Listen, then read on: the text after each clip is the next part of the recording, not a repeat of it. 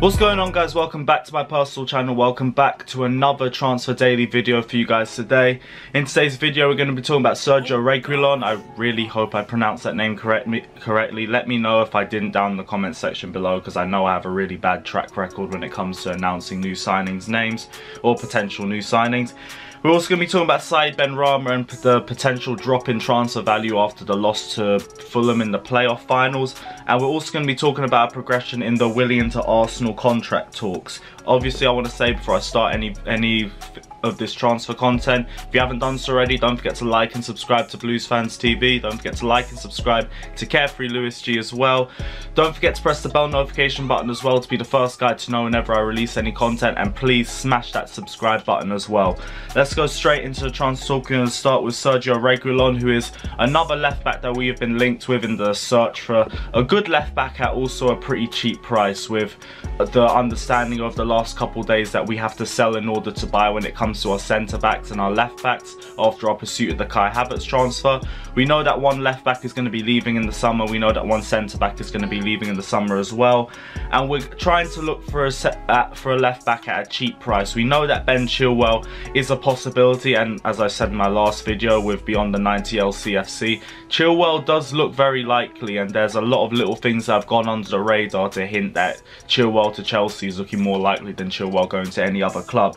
But there are still other options that we can look at. We've been looking at Tagliafico for a while. We've been looking at Alex Telles as well. And another name's popped up recently, and that's Sergio Reguilón. He's the same age as Chilwell, literally a 5-day difference between birth, and has experience in the top league. He's been very good for them this season.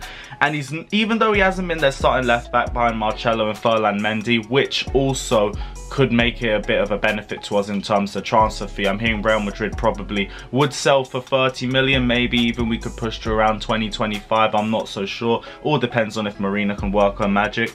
And statistically, compared to Chilwell, he looks slightly better. It's very even between both of them, but Reguilón always seems to have the slightly better stats, other than aerial stats. Chilwell does have the better of him aerially, but going forward and defensively as well, statistically he does look just slightly better than Chilwell. And you also got to take into account how much Chilwell could cost. People are saying 80 million. What's his name? Neil from Beyond the 90s saying it could go for about 40 to 60 million, but for that sort of price tag, again, you want the finished product, and Reguilón's coming at half the price, and statistically he does look a little bit better. You do have to take into account adapting a new league into the play. Like, let's be honest, Emerson statistically was better than Alonso before he joined us, and he hasn't really looked that much better throughout his time during his spell at Chelsea.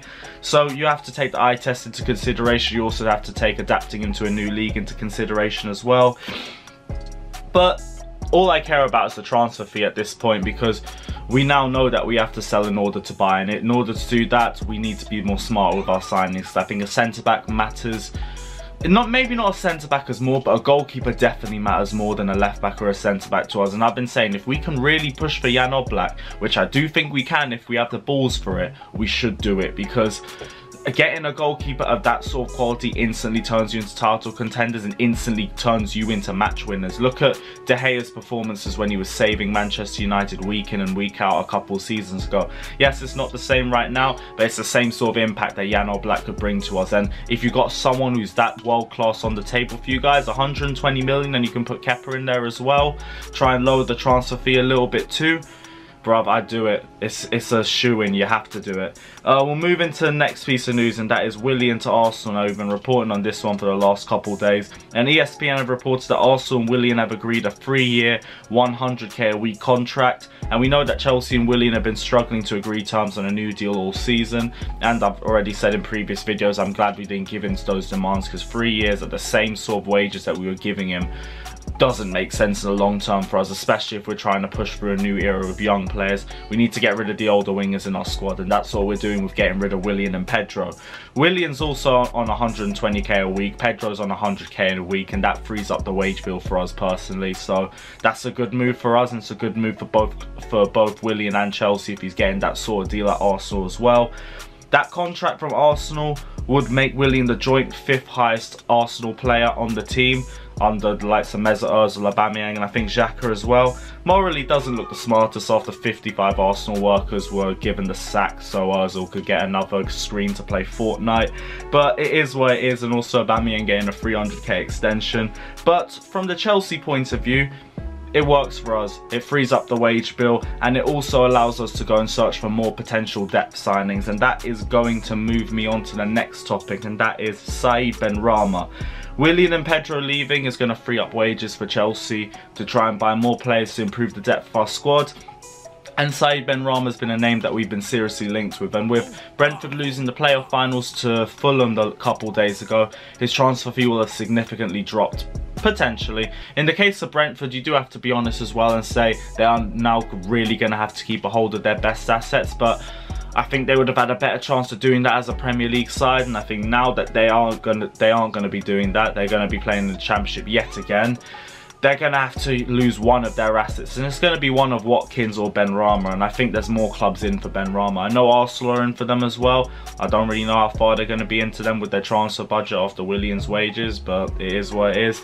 I've heard a couple of other Premier League clubs are also interested in him, and for Chelsea it's more of an icing on the cake sort of transfer because he is going to be a transfer that improves our depth. But I personally think he'd be great to challenge Ziyech and Pulisic for their positions, because that's something that Chelsea have lacked in the last few years, and that's been strength in depth.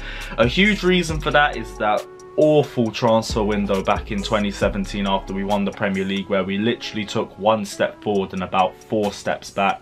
In fact, it literally was 4 steps back because we finished 5th. So, but we're still trying to recover from that, and now we're trying to clear the deadwood. We've been doing that for the last couple seasons. We saw a couple players leave under Maurizio Sarri.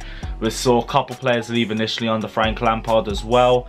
This season though, it seems like we're really starting to push out the players that do look like deadwood to us, and me and Ian did a video on that that's going to be out on his channel in the next couple of days, so if you haven't looked for that, check that one out as well.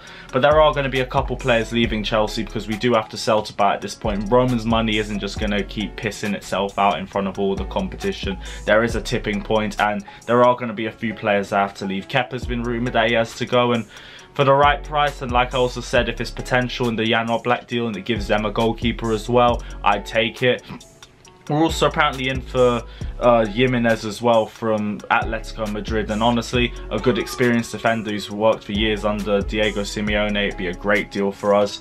But we do have to be honest, we are going to be losing a couple of players. Jorginho's also been rumoured to be up for sale, and honestly, when it comes to Jorginho, he's a great player in the right sort of system, and under Frank Lampard he's been in a completely different system, and especially post-lockdown he just looks exposed. It doesn't look like the same sort of player.